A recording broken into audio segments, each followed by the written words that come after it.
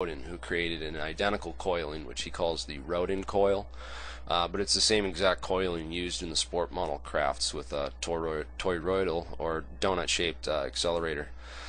So if you use the right-hand rule to trace all the magnetic field lines generated by this coiling, you'll find that they max at infinity in the center of the torus, around like the inside, the very inside, and they sort of swirl around in a vortex pattern around that infinity max down at the very center of the container. It's sort of a spiral within a spiral, like it's a spiral that's spinning around the circle, which this generates an extremely powerful magnetic field that swirls the fluid around inside at incredibly high speed, about 60,000 RPMs. That's basically 1,000 revolutions every second.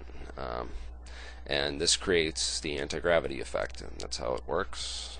That's how to build it. That's all the steps need. Just need the refrigeration unit, the magnetic coiling, and a superfluid.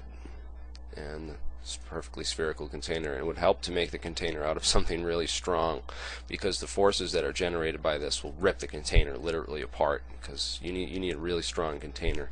The containers that they use are made of a specialized aluminum alloy. It's like nothing you've ever seen before, but I'll have more on that in another video later. I just wanted to get the plans and everything up on the anti-gravity device and the anti-gravity centrifuge engine, so that people could see how these UFOs fly, what sort of propulsion system they're using. And you know, of course, the only way to debunk this is to make your own and see if it works. I'm sure you could find some superfluid to use that would also have ferrofluid properties, but of course you're going to need cryogenics lab and a bunch of scientists. Let me know if you need any help.